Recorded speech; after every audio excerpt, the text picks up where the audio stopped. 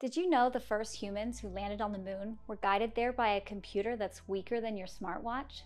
Yeah, seriously. On this day, July 16, 1969, Apollo 11 blasted off for the moon. And this is a replica of their actual flight manual.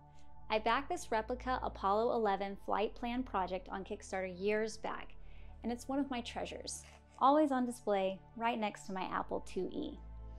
If you haven't figured out by now, I'm also a little bit of a space nerd too. So, inside here, the exact procedures NASA used, and all of it was coordinated by the Apollo Guidance Computer, or AGC for short.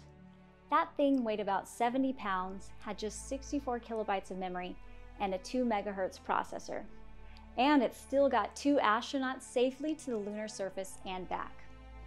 Also, I've lost count of how many people have told me I look like Margaret Hamilton, the woman who led the software team and literally helped save the moon landing when the computer started throwing alarms. If you don't know, she's famous for that epic photo with a stack of Apollo code taller than she was. So, I'll take that as a huge compliment. After all, Margaret and her team wrote the code that told Neil Armstrong and Buzz Aldrin, "Don't worry about those warnings, keep landing." Talk about vintage girl boss energy. So, next time you text "to the moon," remember, it all started with this: some genius code, a lot of courage, and a computer that makes your old Tamagotchi look high-tech. Want to see more retro computing and space nerd history? Give me a follow and drop a rocket emoji if you think I should dress up as Margaret Hamilton for a video.